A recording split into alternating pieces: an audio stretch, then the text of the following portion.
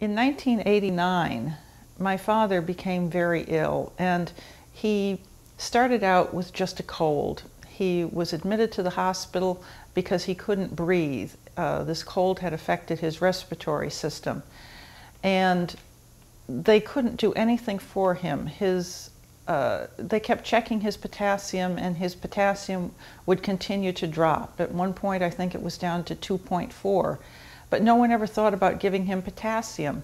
They came in and pounded on his back, trying to loosen up the secretions, and eventually they decided to do a tracheostomy to try and help him to breathe. And when they did the tracheostomy, they gave him an anesthesia.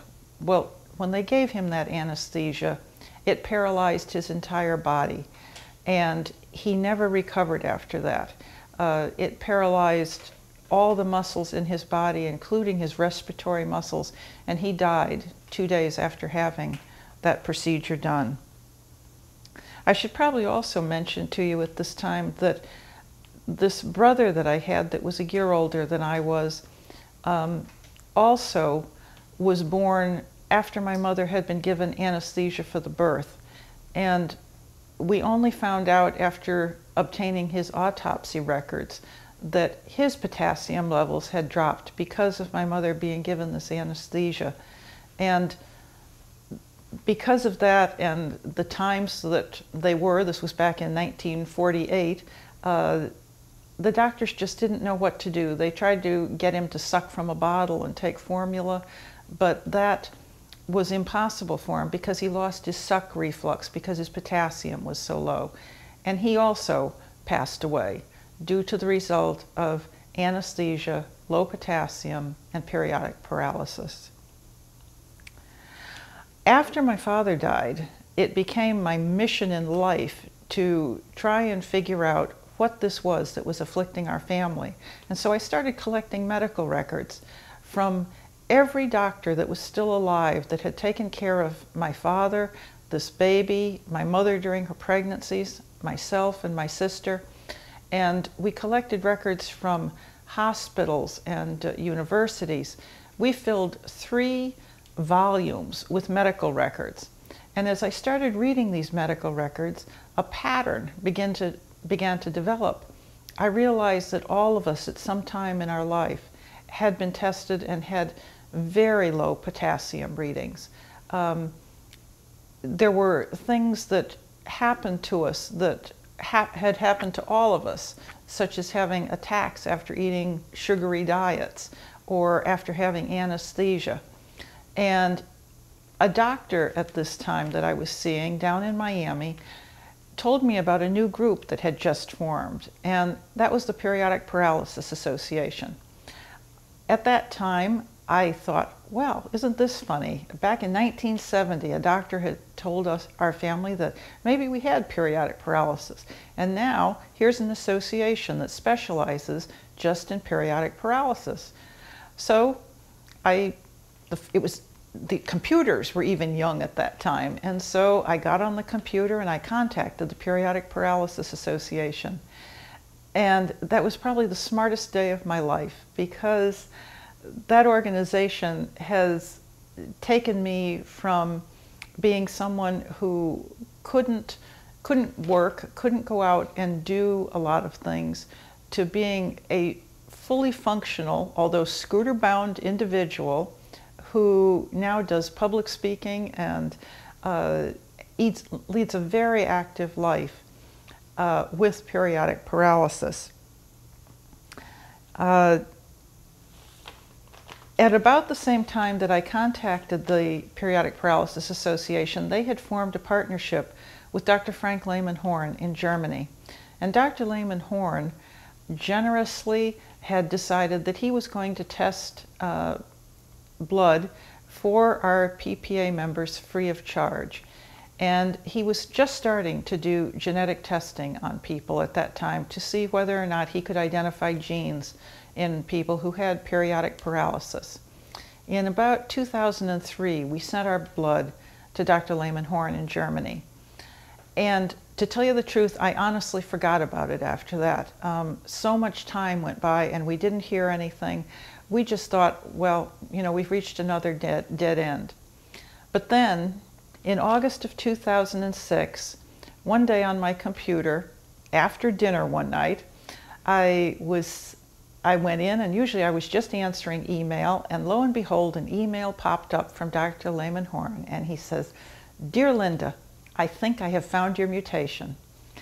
And to this day, that is probably one of the most exciting moments of my life, because we were a family who had been looking for this for over 100 years, and now this doctor so far away in Germany had given me something that was like a new birthday.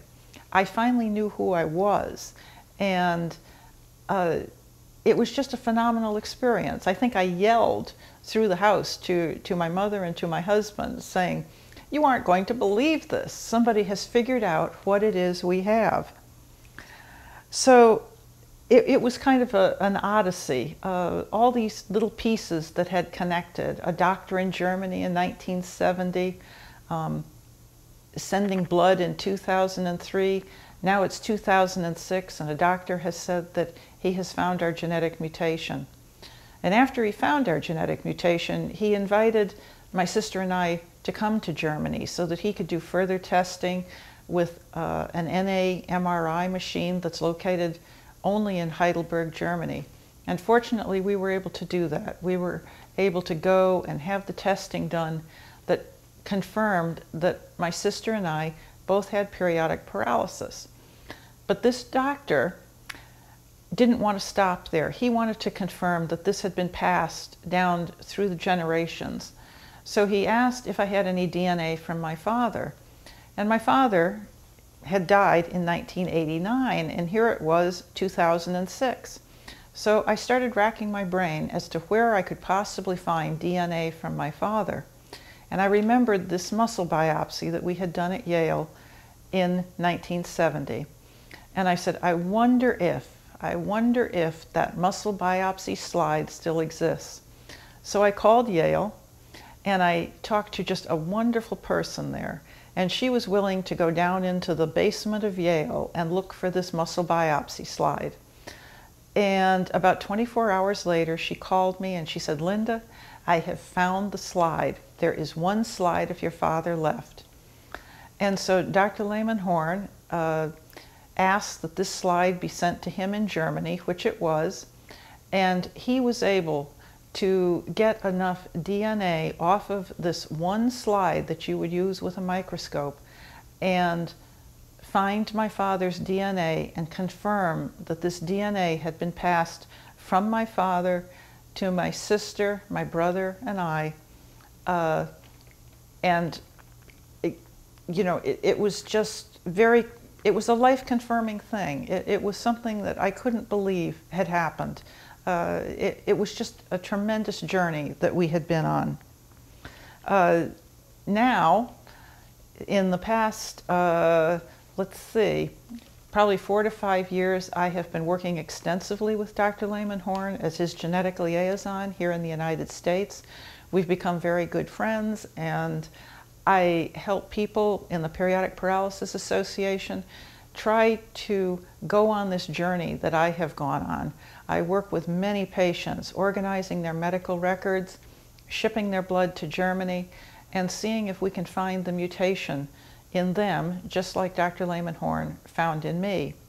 And I have to tell you in closing that every time one of these patients calls me on the phone or emails me and says that they have heard from Dr. Lehman-Horn that their mutation has been found, it is as glorious a day for me as it was the day that Dr. Lehman-Horn contacted me. It is life-changing for them, and I feel it. I know what they have gone through. So thanks for listening to my story, and I hope that I can help you make a story of your own.